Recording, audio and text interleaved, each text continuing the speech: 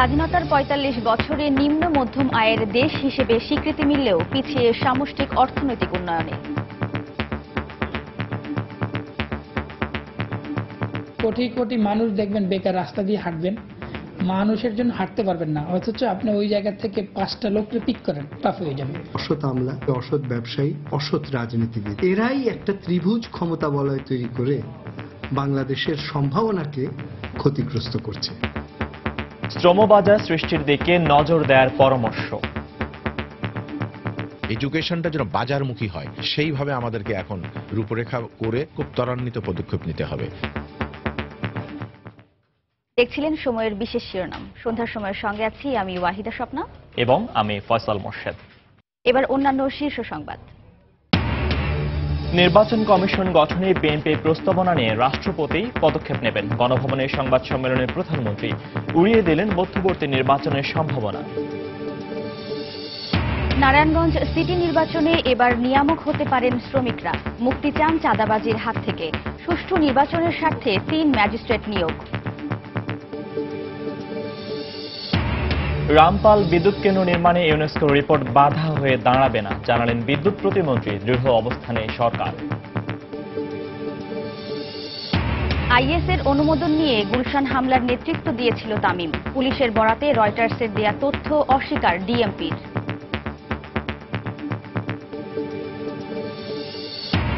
এবং পাহাড়ি সশস্ত্র সন্ত্রাসীদের অপহরণ ও চাঁদাবাজির ঘটনায় অতিষ্ঠ রাঙামাটির জনজীবন। উন্নয়ন কাজেও নানা বাধা, স্বীকার করলেন জনপ্রতিনিধিরা। কঠোর হওয়ার তাগিদ।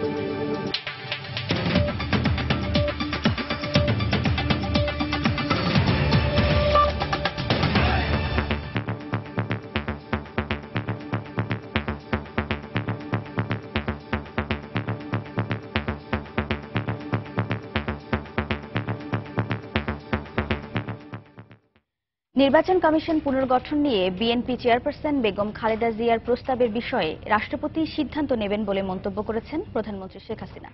হাঙ্গেরির বুদাপেস্টে ওয়াটার সামিটে অংশগ্রহণ নিয়ে বিকেলে গণভবনে আয়োজিত সংবাদ সম্মেলনে এক প্রশ্নের জবাবে একথা বলেন তিনি। এ সময় মধ্যবর্তী নির্বাচনের সম্ভাবনা নাকচ করে দেন প্রধানমন্ত্রী। এক প্রশ্নের জবাবে তিনি জানান, বিদেশি চ্যানেল ডাউনলিংক ও বিজ্ঞাপন সম্প্রচার নিয়ে সমস্যার সমাধানে আলোচনা চলছে।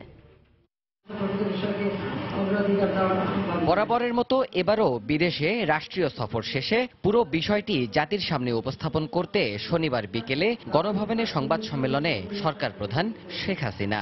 সম্মেলনের শুরুতেই হাঙ্গেরির ওয়াটার সামিট এবং মরক্কোতে অংশ নেয়া জলবায়ু সম্মেলনে পানি এবং জলবায়ু পরিবর্তন বিষয়ে বাংলাদেশের দৃঢ় অবস্থানের কথা তুলে ধরা হয়েছে বলে জানান প্রধানমন্ত্রী। নতুন গতির সঞ্চার করেছে বলে আমি মনে করি। এরপর সাংবাদিকদের প্রশ্নের জবাবে নির্বাচন কমিশন গঠনের প্রস্তাব নিয়ে বিএনপিকে রাষ্ট্রপতির শরণাপন্ন হওয়ার পরামর্শ দেন প্রধানমন্ত্রী। এখন এই নির্বাচন কমিশন আমরা কিন্তু সরকার থেকে করিনি, কাজে এখানে কিন্তু সার্চ কমিটি করেই করা হয়েছে। তখনও তাদের যা যা দাবি ছিল সেটা মেনেই সেই 2008 সালে সেইভাবে করা হয়েছিল এবং সেই প্রক্রিয়াই অনুসরণ করা হচ্ছে। যে কোনো প্রস্তাব দেওয়ার আগে তার তো জাতির কাছে ক্ষমা চাওয়া উচিত ছিল যে সে যে মানুষকে পুড়িয়ে পুড়িয়ে হত্যা করেছে। ঠিক আছে, ওনার প্রস্তাব উনি দিয়েছেন, রাষ্ট্রপতিকে বলুক, এটা রাষ্ট্রপতি ভালো বুঝবেন তিনি কি পদক্ষেপ নেবেন। রাষ্ট্রপতি যে পদক্ষেপ নেবে সেটাই হবে, এখানে আমাদের কোনো বলার কিছু নেই। এ সময় দেশে মধ্যবর্তী নির্বাচনের কোনো সম্ভাবনা নেই বলেও জানান শেখ হাসিনা। 5 জানুয়ারি ইলেকশন হয়েছে না, আমরা শপথ নিলাম কত তারিখে? 9 জানুয়ারি। তা আজকে 3 ডিসেম্বর, তো অর্থাৎ আমাদের 3 বছর হয়ে যাচ্ছে, সময় 5 বছর, এখন তো মধ্যে নাই, মধ্য ক্রস করে গেছে। কাজে এখন ওরা যদি এখনো মধ্যবর্তী বলে থাকে তাহলে বোধহয় এটা পরবর্তী ইলেকশনের কথা বলছে। হাঙ্গেরি যাওয়ার পথে প্রধানমন্ত্রীকে বহনকারী বিমানের জরুরি অবতরণের বিষয়ে তার কাছে জানতে চাইলে ঘটনাটি যান্ত্রিক ত্রুটি উল্লেখ করে নতুন বিমান কেনার পরিকল্পনা নাকচ করে দেন তিনি। জীবন মৃত্যু পায়ের ভৃত্য, বুঝেছে দুর্বৃত্ত। প্রথম প্রশ্নের উত্তর এটাই বলবো আমি। এটা একটা যান্ত্রিক দুর্যোগ ছিল, তার কিছু না। হয়তো একটা যান্ত্রিক কোনো একটা কিছু হয়েছে, যে আমি মনে করি যে এটা নিয়ে ঠিক আছে, এটা তদন্ত করা হচ্ছে, তদন্ত করে দেখা হবে। যেটা আমি গেলাম এটাও একটা নতুন, একদম নতুন প্ল্যান। কাজে কিন্তু অ্যাক্সিডেন্ট এটা যান্ত্রিক কারণেও হতে পারে, আবার মনুষ্য সৃষ্টিও হতে পারে। সংবাদ সম্মেলনে বিভিন্ন প্রসঙ্গের পাশাপাশি উঠে আসে ভারতে বাংলাদেশি চ্যানেলের সম্প্রচার নিয়ে। এ নিয়ে প্রধানমন্ত্রী বলেন, বিষয়টি নিয়ে আলোচনা চলছে। যে ওখানে যদি আমাদের টেলিভিশন যেতে যায়, সেখানে যদি 5 কোটি টাকা তারা ফি ধরে, তা আমাদের এখানে কেন? আর এই ফিটা কে নির্ধারণ করে? তো যাক, এটা নিয়ে আলাপ আলোচনা চলছে, নিশ্চয়ই এটা একটা ব্যবস্থা হবে। এছাড়াও ভারতের সঙ্গে তিস্তার পানি বন্টন চুক্তি নিয়ে আলোচনা চলছে বলেও জানান প্রধানমন্ত্রী শেখ হাসিনা। দেবাশিস রায়, সময় সংবাদ, ঢাকা। প্রতিবন্ধীদের সুপ্ত প্রতিভা বিকাশে সমাজের বিত্তবানদের এগিয়ে আসার আহ্বান জানিয়েছেন প্রধানমন্ত্রী শেখ হাসিনা। বিশেষায়িত বিদ্যালয়ের পাশাপাশি সাধারণ বিদ্যালয়ে প্রতিবন্ধীদের শিক্ষা দিতে সংশ্লিষ্টদের তাগিদ দেন তিনি। সকালে রাজধানীর ওসমানী স্মৃতি মিলনায়তনে আন্তর্জাতিক প্রতিবন্ধী দিবসের অনুষ্ঠানে বক্তব্য রাখেন তিনি। শুধু যদি আমরা প্রতিবন্ধীদের জন্য আলাদা করি, তাহলে কিন্তু তারা কখনো সুস্থ হবে না, ওই প্রতিবন্ধী থেকে যাবে। কিন্তু সুস্থ ছেলে মেয়েদের সাথে যখন তারা মিশতে পারবে, তখন আস্তে আস্তে তারাও কিন্তু অনেকটা সুস্থ হয়ে যাবে। অনেক বিত্তশালী লোক আছে, টাকা খরচের জায়গাই পান না। সেই বিত্তবানদের আমি বলবো যে তারা যদি এই ধরনের প্রতিবন্ধীদের সহায়তায় এগিয়ে আসেন, তো সমাজ এতে উপকারিত হবে, নিজেরাও উপকার পাবেন। সাহিত্যে নোবেল বিজয়ী William Butler years, সুরস্রষ্টা Beethoven, Mozart সকলে কিন্তু প্রতিবন্ধী ছিল। বিখ্যাত পদার্থবিজ্ঞানী স্টিফেন হকিংস আজীবন প্রতিবন্ধী, কিন্তু তার ব্রেন কাজ করে। প্রতিবন্ধীরা কিন্তু আমাদের জন্য অনেক সম্মান বয়ে আনছে, এবং এখনো যেখানে তারা যাচ্ছে, ক্রিকেট খেলা থেকে শুরু করে সব ক্ষেত্রে চ্যাম্পিয়ন হয়ে আসে, পুরস্কার নিয়ে এসে কারা নিয়ে এসে, স্বর্ণপদক নিয়ে এসে কারা, বেশিরভাগই আমাদের এই প্রতিবন্ধীরা। শিল্প ও বন্দর নগরী হওয়ায় নারায়ণগঞ্জ সিটি নির্বাচনে এবার নিয়ামক হয়ে দাঁড়াতে পারেন শ্রমিক ভোটাররা। তারা বলছেন, সবাই ভোটের আগে নানা প্রতিশ্রুতি দিলেও নির্বাচিত হওয়ার পর শ্রমিক পাড়ায় তাদের পা আর পড়ে না। তাই এবার নির্বাচনে দেখে শুনে ও বুঝে ভোট দেবেন তারা। শ্রমিক নেতারা বলছেন, ক্ষমতার রাজনীতিতে তারা সব সময়ই অবহেলিত থাকেন। নারায়ণগঞ্জ থেকে ফিরে আরিফিন প্রিন্সের তোলা ছবিতে মাহমুদ রাকিবের রিপোর্ট। জীবনযুদ্ধে টিকে থাকতে মানুষগুলো এভাবেই দিনের পর দিন মনকে মনোজনের বস্তা টেনে আসছেন বিনা বাক্য ব্যয়ে। কারণ দিন শেষে ঘাম ঝরানো এই পারিশ্রমিক দিয়েই মেটাতে হবে তাদের পরিবারের সবার চাহিদা। একবিংশ শতাব্দীতে তার পাশেই আবার বেঁচে থাকার জন্য কাউকে নির্ভর করতে হচ্ছে এভাবে ঠেলাগাড়ির উপর। অমানবিক হলেও এ চিত্রে জানান দেয় কতটা সরগরম বন্দর নগরী নারায়ণগঞ্জের পাইকারি বাজার। নগরবাসী সহ পুরো দেশ যখন নানা চাহিদার ডালা নিয়ে হিসেব করছে নারায়ণগঞ্জের পরবর্তী মেয়র কি হবে তা নিয়ে, তখন নগরের মূল রাস্তা দখল করে মালামাল ওঠানামা করানো খেটে খাওয়া মানুষগুলোর চাওয়া মেয়র যেন হন একটু শ্রমিক বান্ধব। সন্ধ্যা পর্যন্ত কারি পাই না 500 টাকা, যে নতুন মেয়রই হোক না কেন যেন আমাদের দামটা বাড়াই দেয়। গ্যাস, পানি, বাসা ভাড়া সব দিক দিয়েই বেশি, আমাদের কাজের মজুরিও কম। 3000 টাকা সারাদিন একটা বাসা ভাড়া দিয়া খাইলে আমরা থাকতে পারছি না। গাড়ি লোডিং আনলোডিং এর পর্যাপ্ত জায়গা নেই। আর নারায়ণগঞ্জ শহর যেন মনে হয় যে একটা চাঁদার শহর। চাঁদার হয়রানি থেকে আমাদের মুক্ত হইলে আমরা সবাই খুশি। আমাদের ছেলে মেয়ে স্কুলে যেতে পারি, এই ধরনের সুযোগ সুবিধা যা যে করে দিবে তাকেই আমরা ভোট দেব। এদিকে শীতলক্ষা নদীতে প্রতিদিন ভাগ্য বদলাতে কয়েক লাখ মানুষ খেয়া পার হলেও নৌকার মাঝিদের ভাগ্য বদলে আজ অবধি জনপ্রতিনিধিরা কোনো উদ্যোগ নেননি বলে অভিযোগ তাদের। ভোট আসতে আমাদের কাছে যায়, আমাদেরকে মূল্যায়ন করে, আমাদের কাছে জিজ্ঞেস করে তা ভোট দেওয়ার জন্য। ভোট যাওয়ার পর তো আমরা কোনো তথ্য তালাশ লয় না, খোঁজ খবর লয় না। দেশের কোনো উন্নতি হয়, আমরা যেমন কাম কাজ করে খাইতে পারি, এইটাই আমরা চাই, আর কিছু চাই না। শ্রমিক নেতারা বলছেন, প্রতিশ্রুতি পালন না করে ভোটের রাজনীতিতে জনপ্রতিনিধিরা সবসময়ই গরিব শ্রমিকদের ব্যবহার করে আসছেন। যারা প্রতিনিধি হয়েছিলেন আমরা তাদের খুঁজে পাওয়া যায় না, তাদের কাছ থেকে আমরা কোনো ধরনের সহযোগিতা পাই নাই। দলীয় হুমকি দামকি এবং কালো টাকার মধ্য দিয়ে এই নির্বাচনটাকে যাতে কোনো ধরনের বিশৃঙ্খল পরিবেশ তৈরি না হয়, সাধারণ মানুষ যাতে নির্বিঘ্নে তার যে ভোট সেটা দিতে পারে। আর যাই হোক, 22 ডিসেম্বরের নির্বাচনে মেয়র ও কাউন্সিলর প্রার্থীদের নির্বাচিত হওয়ার ক্ষেত্রে খেটে খাওয়া শ্রমিকদের ব্যালট গুরুত্বপূর্ণ ভূমিকা রাখবে বলেই মনে করেন নির্বাচন বিশ্লেষকরা। মাহমুদ রাকিব, সময় সংবাদ, নারায়ণগঞ্জ। নারায়ণগঞ্জ সিটি কর্পোরেশন নির্বাচনকে সামনে রেখে প্রথমবারের মতো 27টি ওয়ার্ডে 27 জন ম্যাজিস্ট্রেট নিয়োগ দিতে যাচ্ছে নির্বাচন কমিশন। আজ সাংবাদিকদের কথা জানান রিটার্নিং কর্মকর্তা নুরুজ্জামান তালুকদার। তিনি বলেন, নির্বাচনকে সামনে রেখে প্রার্থীদের আচরণবিধি মেনে চলতে বাধ্য করতে 5 ডিসেম্বর থেকে 22 ডিসেম্বর পর্যন্ত 27 জন ম্যাজিস্ট্রেট নিয়োগ দেওয়া হবে। ইতিমধ্যে 3 জন ম্যাজিস্ট্রেটের নেতৃত্বে 3টি দল পুরো নারায়ণগঞ্জ সিটি কর্পোরেশন এলাকা পর্যবেক্ষণ করছেন।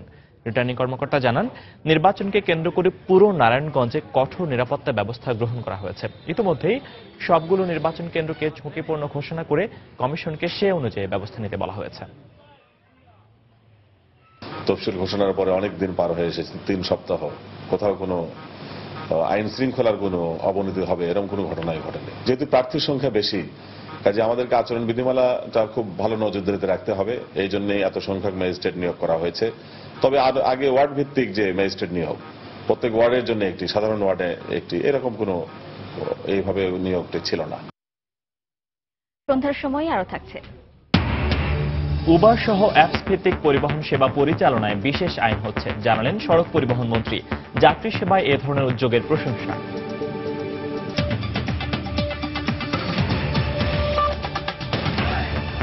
রামপাল বিদ্যুৎ কেন্দ্র নির্মাণে ইউনেস্কোর রিপোর্ট বাধা হয়ে দাঁড়াবে না বলে জানিয়েছেন বিদ্যুৎ ও জ্বালানি প্রতিমন্ত্রী নসরুল হামিদ। সকালে সিলেট শাহজালাল বিজ্ঞান ও প্রযুক্তি বিশ্ববিদ্যালয়ে এক অনুষ্ঠান শেষে সাংবাদিকদের প্রশ্নের জবাবে একথা বলেন তিনি। প্রতিমন্ত্রী আরও বলেন, রামপাল ইস্যুতে সরকার দৃঢ় অবস্থানে রয়েছে। ইউনেস্কোর প্রথম রিপোর্টে তারা সাজেস্ট করেছিল যে টেকনোলজি আমরা ব্যবহার করছি সেই technology is the best policy, but next time যখন তারা রিপোর্ট সাবমিট করছে, আপনারা দেখবেন রিপোর্টে সেটা আবার উইথড্র করে নিয়ে গেছেন। পদ্মা সেতু হয়ে গেলে বিদ্যুতের ডিমান্ড সেখানে বেড়ে যাবে প্রায় 4 থেকে 5,000 মেগাওয়াট। তো এখানে 1300 মেগাওয়াট ইজ নাথিং, আমাদেরকে করতে হবে আরো বেশি। বিএনপির মহাসচিব মির্জা ফখরুল ইসলাম আলমগীর বলেছেন, অস্ত্র ক্ষমতা দিয়ে ক্ষণিকের জন্য সমাধি সরানো যাবে, কিন্তু জিয়াউর রহমানের জনপ্রিয়তা কমানো যাবে না। তিনি হুঁশিয়ারি উচ্চারণ করে বলেন, জনগণ এর বিরুদ্ধে রুখে দাঁড়াবে। দুপুরে রাজধানীর সিরডাপ মিলনায়তনে এক আলোচনা অনুষ্ঠানে বক্তব্য রাখেন তিনি। যে ফিডেল ক্যাস্ট্রোর দেহাবশেষ ভস্ম পুড়িয়ে ফেলা হয়েছে, তাকে উনি চেয়েছিলেন তাই। মানুষ কাঁদছে তাদের নেতাকে জন্য। এই জিয়াউর রহমান বাংলাদেশের সেই নেতা যার জন্য লক্ষ কোটি মানুষ সেদিন কেঁদেছে। তার মাজারকে আজকে সরিয়ে ফেলার জন্য আপনারা ষড়যন্ত্র করছেন। করতে পারেন, অনেক কিছু করতে পারেন এখন আপনারা, যেহেতু আপনাদের হাতে এখন ক্ষমতা আছে, বন্দুক পিস্তল সহ লোকজন আছে, কিন্তু টিকিয়ে রাখা যাবে না। আপনারা কি করতে চান করার চেষ্টা করেন, জনগণ তার বিরুদ্ধে দাঁড়াবে, জনগণ তাকে তাদের হৃদয় ধারণ করে নিয়েছে, জনগণই তাকে মাথার উপরে রাখবে। কোন রাজনৈতিক প্রতিহিংসা চরিতার্থ করতে বেগম জিয়ার বিচার হচ্ছে না বলে মন্তব্য করেছেন খাদ্যমন্ত্রী অ্যাডভোকেট কামরুল ইসলাম। সকালে জাতীয় প্রেস ক্লাবে বাংলাদেশ সাংবাদিক অধিকার ফোরামের প্রতিষ্ঠা বার্ষিকীর আলোচনা সভায় তিনি বলেন, লুইয়াই কানের নকশা বাস্তবায়নের জন্য যা করণীয় তাই করা হবে। সরকারের উন্নয়ন কর্মকাণ্ড জনগণের সামনে তুলে ধরতে সাংবাদিকদের প্রতি আহ্বান জানান খাদ্যমন্ত্রী। দুর্নীতির অভিযোগে বেগম খালেদা যে অভিযুক্ত, তার বিচার প্রায় শেষ পর্যায়ে চলে এসেছে। রায় যাই হবে, আদালত যেই রায় দেবে সেই রায় আমরা মেনে নেব। এটা কোনো প্রতিহিংসা নয়। কেবলমাত্র জিয়াউর রহমান কবরে সরানোর জন্য আমরা 2 কোণের নকশা ফেরত আনিনি। এই নকশা অনুযায়ী সংসদ ভবন এলাকায় আমরা বাস্তবায়ন করি, নকশা অনুযায়ী আমরা বাস্তবায়ন করার জন্য আমরা সেই কাজটা আমরা করছি। জিয়াউর রহমানের স্থান ইতিহাসে যেখানে থাকার সেখানেই থাকবে। ইতিহাসের খলনায়ক হিসাবে, ইতিহাসের সবচেয়ে জঘন্য চরিত্র হিসেবে, খুনি চরিত্র হিসেবে, 71-এ মহান মুক্তিযুদ্ধে তার অবস্থান, যে বিতর্কিত অবস্থান, অনুপ্রবেশকারী হিসেবে যে অবস্থান, যেই চিত্র 75-এর পরে জিয়াউর রহমানের যে চরিত্র যেভাবে ধরা পড়েছে, সেইভাবেই জিয়াউর রহমানের স্থান ইতিহাসে হবে। তার ইতিহাস থেকে তার নাম মুছে ফেলতে আমরা চাই না। সন্ধ্যার সময়ে আরো থাকছে। লা লিগায় আজ এল ক্লাসিকো মহারণ, মুখোমুখি হবে রিয়াল মাদ্রিদ ও বার্সেলোনা। মর্যাদার লড়াইয়ে জিততে চায় 2 দলই।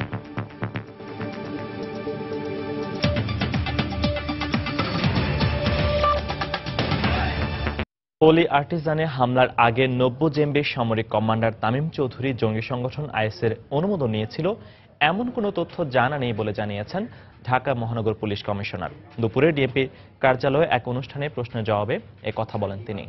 বড় ধরনের নাশকতা চালানোর সক্ষমতা জঙ্গি সংগঠনের বর্তমানে নেই বলেও দাবি পুলিশ কমিশনারের। মোহাম্মদ রুমালের রিপোর্ট। চলতি বছরের 1 জুলাই গুলশান হোলি আর্টিজানে ঘটে দেশের সবচেয়ে নৃশংস জঙ্গি হামলা। এরপর থেকেই এর সঙ্গে আন্তর্জাতিক যোগসাজশের কথা অস্বীকার করে জঙ্গি সংগঠন 90 জিএমবিকে দায়ী করে আসছিল আইনশৃঙ্খলা বাহিনী।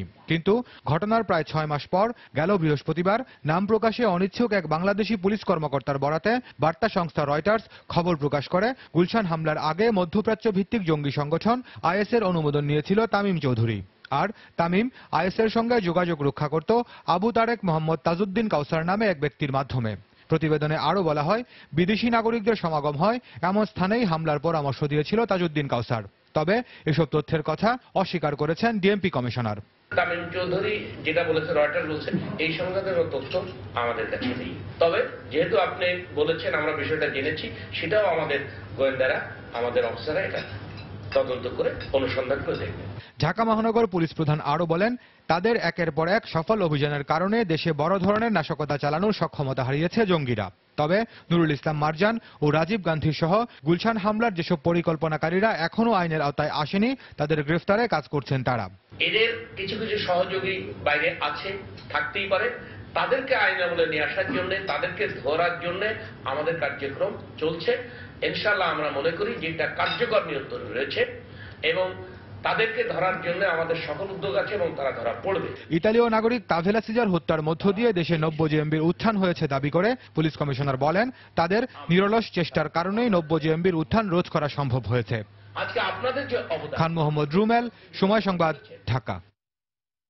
রাঙ্গামাটি পার্বত্য জেলায় পাহাড়ি সশস্ত্র সন্ত্রাসীদের অপহরণের পর মুক্তিপণ আদায় এবং চাঁদাবাজির ঘটনায় অতিষ্ঠ হয়ে উঠেছে জনজীবন। পাশাপাশি হত্যা ও গুমের মতো ঘটনা তো রয়েছেই। পাহাড়ি চাঁদাবাজদের কারণে রাঙ্গামাটিতে কোনো উন্নয়ন কাজ করা যাচ্ছে না বলে অভিযোগ নির্বাচিত জনপ্রতিনিধিদেরই। এসব অপরাধের জন্য জেএসএস এর সংস্কারপন্থী এবং ইউপিডিএফ এর নেতাকর্মীদের দায়ী করা হচ্ছে। হেফাজত সবুজকে সঙ্গে নিয়ে বিস্তারিত জানাচ্ছেন কমল দে, ক্যামেরায় ছিলেন শাখাওয়াত টিপু। ব্যক্তিগত কিংবা রাষ্ট্রীয়, রাঙ্গামাটিতে যে কোনো উন্নয়ন কাজ করতে গেলে সন্ত্রাসীদের চাঁদা দেওয়া যেন স্বাভাবিক ব্যাপার। সন্ত্রাসীদের চাহিদা অনুযায়ী চাঁদা দেওয়া ছাড়া কোনো কিছুই করা যায় না। শুধু উন্নয়ন কাজে চাঁদাবাজি নয়, দুর্গম এলাকাগুলো থেকে নৌকা যুগে ফসল নিয়ে আসা পাহাড়িরাও তাদের হাত থেকে রেহাই পাচ্ছে না। এমনকি বাজারের খুদে দোকানিকেও দিতে হয় নির্ধারিত হারে চাঁদা। 3 পার্বত্য জেলাতেই যেখানে উন্নয়ন কর্মকাণ্ডের আমরা যাচ্ছি, সেখানে চাঁদা ছাড়া কোনো কাজ হচ্ছে না। অপহরণ হচ্ছে, খুনও হচ্ছে, গুমও হচ্ছে। অবৈধ অস্ত্রধারীরা এখনো পাহাড়ের মধ্যে আমরা দেখতে পাচ্ছি বিভিন্ন ধরনের চাঁদাবাজি, হত্যা, ষড়যন্ত্র এগুলো চালিয়ে যাচ্ছে।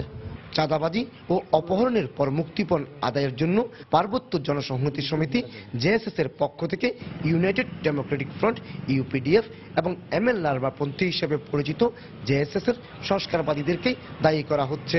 তবে স্থানীয় বাঙালিদের অভিযোগ, জেএসএস এর মূলধারার কিছু নেতাকর্মীও চাঁদাবাজির সাথে জড়িত। চুক্তির পরবর্তী সময়ে জনসংহতি সমিতি সব কিছু সরকারের কাছে হস্তান্তর করেছে, কিন্তু দেশীয় এবং আন্তর্জাতিক ষড়যন্ত্রে এখানে আরো সশস্ত্র গ্রুপ গড়ে তোলা হয়েছে। এরাই চুক্তি বিরোধিতা করতেছে। জেএসএস, ইউপিডিএফ এবং সংস্কার, এরা প্রকাশ্য চাঁদাবাজি করে, খুন খারাপি করে, চাঁদা নেলে দিলে ধরে নিয়ে যায়। এ ধরনের অপরাধ দমনে আইন শৃঙ্খলা বাহিনীকে আরো কঠোর হওয়ার আহ্বান জানানো অপরাধীদের পরিচয় প্রকাশের ক্ষেত্রে কিছুটা দ্বিধান্বিত আদিবাসী ফোরাম। আইন শৃঙ্খলা রক্ষাকারী বাহিনীরই দায়িত্ব এগুলো দেখা এবং নির্দিষ্টভাবে কাউকে দোষারোপ করা, কাউকে বলা ঠিক না। অভিযোগ রয়েছে, সন্ত্রাসীদের নির্যাতনে অতিষ্ঠ হল ভবিষ্যতে ক্ষতির আশঙ্কায় আইনগত সহায়তা নেওয়ার হার একেবারেই নগণ্য। তবে এই ব্যাপারে চেষ্টা করেও পুলিশের কোনো বক্তব্য পাওয়া যায়নি। 700 কিলোমিটারের বেশি দীর্ঘ কাফতাই লেক এবং শত শত পাহাড় নিয়ে এই রাঙ্গামাটি পার্বত্য জেলা, কিন্তু সন্ত্রাস এবং চাঁদাবাজির কবলে পড়ে এর কিছুই কাজে লাগানো যাচ্ছে না। অযত্নে অবহেলায় নষ্ট হচ্ছে মহামূল্যবান এসব সম্পদ। রাঙ্গামাটি পার্বত্য জেলা থেকে কমল দে, সময় সংবাদ। স্বাধীনতার 45 বছরে আন্তর্জাতিক বিশ্ব বাংলাদেশকে নিম্ন মধ্যমায়ের উন্নয়নশীল এবং স্থিতিশীল অর্থনীতি দেশ হিসেবে স্বীকৃতি দিয়েছে। এ সময় মানব সম্পদ উন্নয়ন ও গ্রামীণ অর্থনীতির বিকাশে বৈপ্লবিক সফলতা এলেও ক্রমে বেড়ে চলা শিক্ষিত বেকারত্ব আর বেসরকারি বিনিয়োগে নিম্নগতির হ্রাস টানতে পারছে না সরকার। অর্থনীতিবিদরা বলছেন, প্রাপ্তির পাল্লা ভারী হলেও সামষ্টিক অর্থনীতির উন্নয়নে এখনও পিছিয়ে বাংলাদেশ। জুবাইর ফয়সালের রিপোর্ট। এ এক অন্য বাংলাদেশ। স্বাধীনতার পর যে দেশের মোট জিডিপি ছিল মাত্র 12,307 কোটি টাকা, ৪৫ বছরে তা এখন ১৯.৫ লাখ কোটি। মাথাপিছু বার্ষিক আয় ১,৪৬৬ মার্কিন ডলার। সে সময়ের মোট জনসংখ্যার ৭৫% দারিদ্র্যের হার নেমে এসেছে ২৫.৫-এ। বৈদেশিক মুদ্রার রিজার্ভ ছুঁয়েছে $৩২ বিলিয়ন। আর এত সব সাফল্যের স্বীকৃতি বিশ্বের ৪৪তম শক্তিশালী অর্থনীতির দেশ এখন বাংলাদেশ। এরপরও প্রযুক্তি নির্ভর বাজারমুখী শিক্ষা ব্যবস্থা, ব্যবসা বান্ধব পরিবেশ সৃষ্টির অভাবে অনেক ক্ষেত্রেই আসছে না কাঙ্ক্ষিত প্রবৃদ্ধি। কোটি কোটি মানুষ দেখবেন বেকার রাস্তা দিয়ে হাঁটবেন, মানুষের জন্য হাঁটতে পারবেন না, অথচ আপনি ওই জায়গা থেকে 5টা লোককে পিক করেন, টাফ হয়ে যাবে।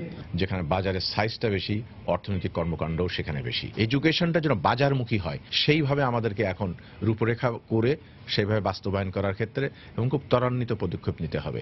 ৯০ দশকের আগের কৃষিভিত্তিক অর্থনীতির পরিবর্তিত রূপ শিল্প প্রধান বাংলাদেশ, যেখানে মূল নেতৃত্ব দিচ্ছে তৈরি পোশাক খাত। যদিও উদ্যোক্তাদের দাবি সরকারি নীতির পরিবর্তন ছাড়া এ খাতেও আসবে না প্রত্যাশিত সাফল্য। একই বস্তা সার বানাতে কতটুকু গ্যাস লাগে এবং এতটুকু গ্যাস দিয়ে কতটুকু গার্মেন্ট হয়, এই ক্যালকুলেশন কাউকে করতে হবে। অর্থনীতির শক্ত ভিত গড়তে গেলে ব্যক্তি খাতে বিনিয়োগ বৃদ্ধির বিকল্প দেখছেন না অর্থনীতিবিদরাও। যারা টাকাওয়ালা তারা বাংলাদেশে বিনিয়োগ না করে বাইরে টাকা পাচার করে দিচ্ছে। অসৎ আমলা, অসৎ ব্যবসায়ী, অসৎ রাজনীতিবিদ, এরাই একটা ত্রিভুজ ক্ষমতা বলয় তৈরি করে বাংলাদেশের সম্ভাবনাকে ক্ষতিগ্রস্ত করছে। এছাড়া স্থানীয় শিল্প বিকাশ, পরিবর্তিত প্রেক্ষাপটের চাহিদা অনুযায়ী শ্রমবাজার সৃষ্টির দিকেও নজর দেওয়ার পরামর্শ তাদের। স্বাধীন বাংলাদেশ মাত্র ৪৫ বছরে যোগাযোগ ব্যবস্থার উন্নয়ন, প্রযুক্তির সহজলভ্যতা আর শিল্পায়নের স্রোত দিয়ে রীতিমতো নজর কেড়েছে বিশ্বমূল্যের। কিন্তু এরপরও প্রদীপের নিচের অন্ধকারের মতোই আগামীর বাংলাদেশের সত্যিকারের অর্থনৈতিক উন্নয়নকে আজও চোখ রাঙাচ্ছে ক্রমেই বেড়ে চলা অদক্ষ শ্রমশক্তি, ফলাফল নির্ভর শিক্ষা ব্যবস্থা, প্রশাসনিক দুর্নীতি আর অতিরিক্ত আমদানি নির্ভরতার মতো বিষয়গুলো। জুবাইর ফয়সাল, সময় সংবাদ, ঢাকা। যাত্রীদের সুবিধার কথা মাথায় রেখেই উবার সহ অ্যাপস ভিত্তিক পরিবহন সেবা পরিচালনায় বিশেষ আইন করা হচ্ছে বলে জানিয়েছেন সড়ক পরিবহন ও সেতুমন্ত্রী ওবায়দুল কাদের। সকালে রাজধানীর খামারবাড়িতে সড়ক নিরাপত্তা বিষয়ক জনসচেতনতা ক্যাম্পেইনে তিনি একথা বলেন। মন্ত্রী আরও বলেন, জনগণের কাছে পরিবহন সেবা সহজ করতে এ ধরনের উদ্যোগ প্রশংসাযোগ্য। যৌক্তিক সময়ের মধ্যেই উবার কর্তৃপক্ষের সঙ্গে আলোচনার মাধ্যমে এ সমস্যার সমাধান করা হবে বলেও জানান তিনি। এর আগে সড়কে চলাচলে সতর্ক থাকতে পথচারী ও গণপরিবহনের যাত্রীদের মাঝে প্রচারপত্র বিলি করা হয়। এ সময় চলচ্চিত্রের শিল্পী, কলাকুশলী সহ মন্ত্রণালয় ও বিআরটি এর কর্মকর্তারা মন্ত্রীর সঙ্গে ছিলেন।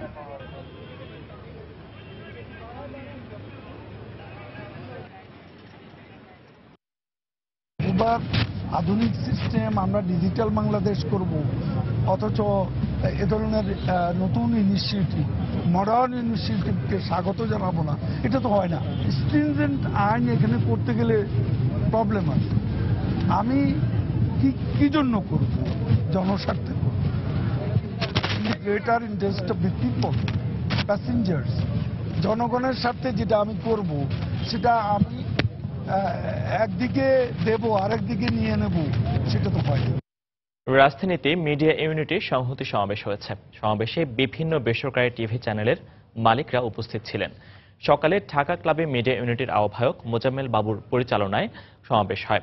অনুষ্ঠানে অ্যাটকোর আহ্বায়ক একে আজাদ, প্রধানমন্ত্রীর তথ্য উপদেষ্টা ইকবাল সোবহান চৌধুরী, ইন্ডিপেন্ডেন্ট টেলিভিশনের চেয়ারম্যান সালমান এফ রহমান সহ বিভিন্ন বেসরকারি টেলিভিশনের মালিকরা বক্তব্য রাখেন। তারা জানান, বিদেশি বিজ্ঞাপন বাংলাদেশের টিভিতে না দেখানোর সিদ্ধান্ত নিয়েছে টিভি মালিকদের সংগঠন।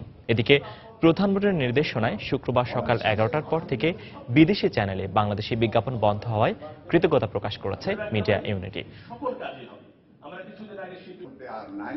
আমরা সবাই যারা আমরা অ্যাটকোর মেম্বার আছি, আমরা সকল এটা এখন আমরা ডিসাইড করেছি যে বিদেশি বিজ্ঞাপন কিন্তু বাংলাদেশি টিভিতে দেখানো যাবে না।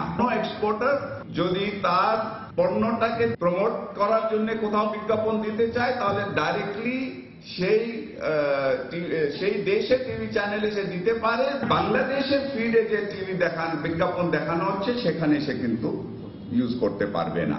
ইউনিলিভার গ্রামীণের সবাই আমার সঙ্গে একটা মিটিং করে বললো যে আমরা খুব শীঘ্রই আপনাদেরকে আর নাটকে কোনো অ্যাড আমরা দিব না, কারণ আপনাদের নাটক তো দেখে না, সব ইন্ডিয়ান সিরিয়াল দেখে। সিচুয়েশন খুবই খারাপের দিকে যাচ্ছিল। হয়তো বা জানুয়ারি থেকে আমাদের যা অ্যাড এখন পেতাম তার 4 ভাগের 1 ভাগ হয়তো পেতাম। এই শিল্পের অস্তিত্বের জন্য যেমনিভাবে ঐক্যমতে এসেছি যে বিদেশি চ্যানেলগুলোতে আমাদের বিজ্ঞাপন যেতে পারবে না, কেবল অপারেটরদের যে সমস্যা আছে, সাংবাদিক কলাকুশলী যারা আছেন তাদেরও যেসব সমস্যা আছে সবগুলোর সমাধান অবশ্যই হবে। চারপাশে বহুতল ভবন গড়ে ওঠার কারণে বিপন্ন হতে চলেছে উদ্ভিদ বৈচিত্র্যের ঐতিহ্য বলধা গার্ডেন। পরিবেশবিদরা আশঙ্কা করছেন প্রতিকূল পরিবেশের কারণে অচিরেই এই বাগান ধ্বংস হয়ে যেতে পারে।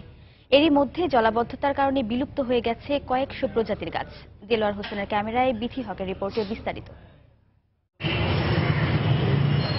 প্রকৃতিপ্রেমিক জমিদার নরেন্দ্র নারায়ণ রায় 1940 সালে দেশি বিদেশি দুর্লভ উদ্ভিদ সংগ্রহে রাখার মানসে তৈরি করেন ঐতিহাসিক এই বলধা গার্ডেন। দেশি বিদেশি ক্যাকটাস, ক্যামেলিয়া থেকে কাঠবাদাম এমন সব উদ্ভিদের সমারোহ ছিল এককালে।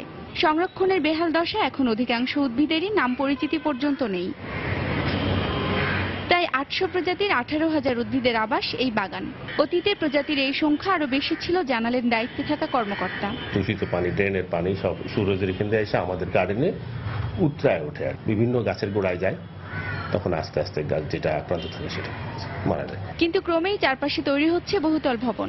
রাজুক ও সিটি কর্পোরেশনের সহযোগিতায় আবাসন ব্যবসায়ীরাও এ বিষয়ে অবদান রাখতে পারে বললেন পরিবেশবাদী সংগঠনগুলো। রাজুক কিংবা সরকারি কর্তৃপক্ষ যদি নির্দেশ দেয় যে বড় বড় হাউজিং কোম্পানিগুলো যদি তাদের হাউজিং করতে হয় তাহলে অবশ্যই সেই ধরনের একটা গার্ডেন তৈরি করবে। সেই গার্ডেনে এই বলদা গার্ডেনটা একটা উদাহরণ হিসেবে কাজ করতে পারে। উদ্যান তত্ত্ব গবেষকরা সরকারের বন বিভাগের উদাসীনতাকে দুষছেন। সমস্ত বনাঞ্চল যেগুলো আছে, সংরক্ষিত বনাঞ্চল, অভয়ারণ্য, এগুলো প্রতিনিয়তই আমাদের সংকুচিত হচ্ছে এবং বন বিভাগের এই যে ভূমিকা, এটা অনেকটাই প্রশ্নবিদ্ধ আমাদের কাছে। পরিবেশবিদদের পরামর্শ, সরকারের বন বিভাগের নিয়ন্ত্রণেই এসব বিলুপ্তপ্রায় উদ্ভিদ ও প্রাণীকুল সংরক্ষিত হোক, কিন্তু সেই সাথে পরিবেশবাদী বিভিন্ন সংস্থা যারা প্রকৃতি নিয়ে কাজ করেন তাদের পরামর্শকেও গুরুত্ব সহকারে দেখা হোক। বিথি হক, সময় সংবাদ, ঢাকা। দেশের বাইরের খবর। মিয়ানমারের রাখাইনে রোহিঙ্গাদের জাতিগতভাবে নির্মূলের চেষ্টা চলছে বলে জানিয়েছে মালয়েশিয়া। শনিবার দেশটির পররাষ্ট্র মন্ত্রণালয়ের এক বিবৃতিতে এ কথা বলা হয়। এদিকে কয়েকটি বৌদ্ধ সংগঠনের বিক্ষোভের মুখে রাখাইন পরিদর্শন করেছেন রোহিঙ্গা কমিশনের প্রধান ও জাতিসংঘের সাবেক মহাসচিব কফি আনান। চলমান সংকটের মূল কারণ খুঁজে বের করে তা সমাধানে কাজ করার কথা জানান তিনি। তবে রাখাইন পরিস্থিতি নিয়ে আন্তর্জাতিক সম্প্রদায়ের নেতিবাচক প্রতিক্রিয়া রোহিঙ্গা সমস্যাকে আরো জটিল করে তুলছে বলে মন্তব্য করেছেন মিয়ানমারের স্টেট কাউন্সিলর অং সান সুচি। সিঙ্গাপুর সফরকালে চ্যানেল নিউজ এশিয়ার সঙ্গে সাক্ষাৎকারে শুক্রবার সুচি দাবি করেন রাখাইনের পরিস্থিতি সরকারের নিয়ন্ত্রণে রয়েছে এবং ক্রমেই তা শান্ত হয়ে আসছে।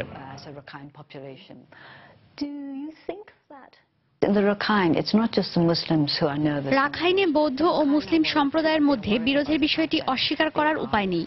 আমরা তাদের মধ্যে সম্প্রীতি তৈরির চেষ্টা করছি। আন্তর্জাতিক সম্প্রদায়কে বুঝতে হবে রোহিঙ্গা সমস্যাটি খুবই জটিল। রাখাইনে শুধু রোহিঙ্গারাই নয়, বৌদ্ধরাও উৎকণ্ঠার মধ্যে রয়েছে। সেখানে শান্তি ফিরিয়ে আনতে সবার সমর্থন প্রয়োজন।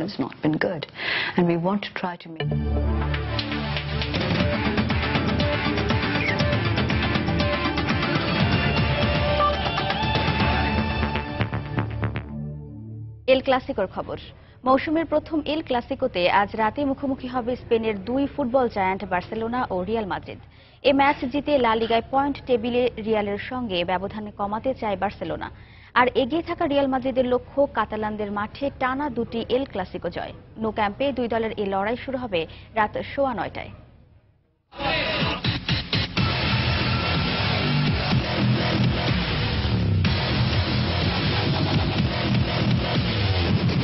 এল ক্লাসিকো তীব্র উত্তেজনা আর বারুদে ঢাসা এক ফুটবল যুদ্ধ, যার উত্তেজনার রেণু মাঠ থেকে ছড়িয়ে পড়ে পুরো ফুটবল দুনিয়ায়।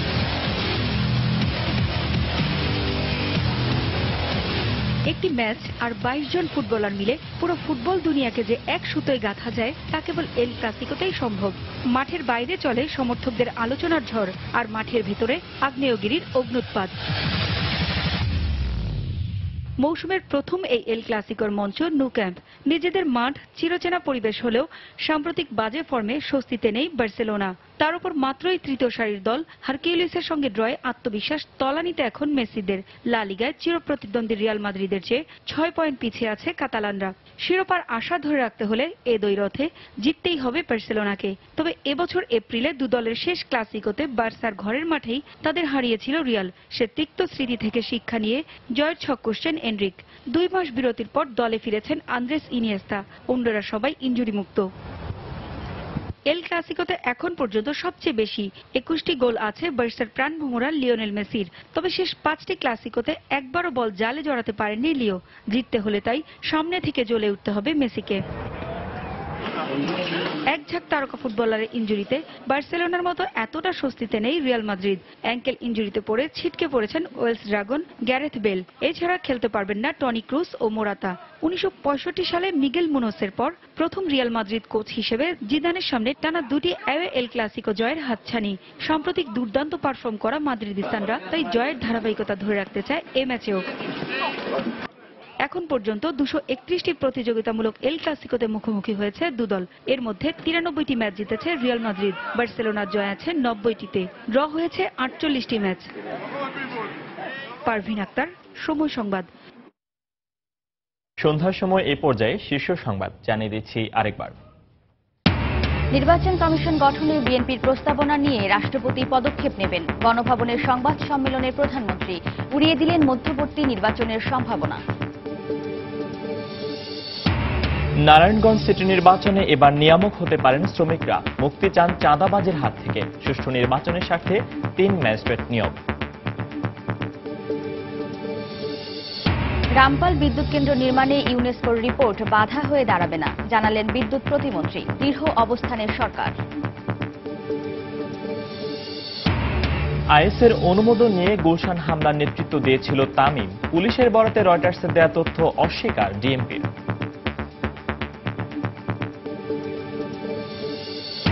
এবং স্বাধীনতার 45 বছরে নিম্ন মধ্যম আয়ের দেশ হিসেবে স্বীকৃতি মিললেও পিছিয়ে সামষ্টিক অর্থনৈতিক উন্নয়নে। শ্রমবাজার সৃষ্টির দিকে নজর দেওয়ার পরামর্শ। দর্শক, এই ছিল সন্ধ্যার সময়। যে কোনো খবর পেতে ভিজিট করুন সময়নিউজ.tv আর সঙ্গে থাকুন সময়।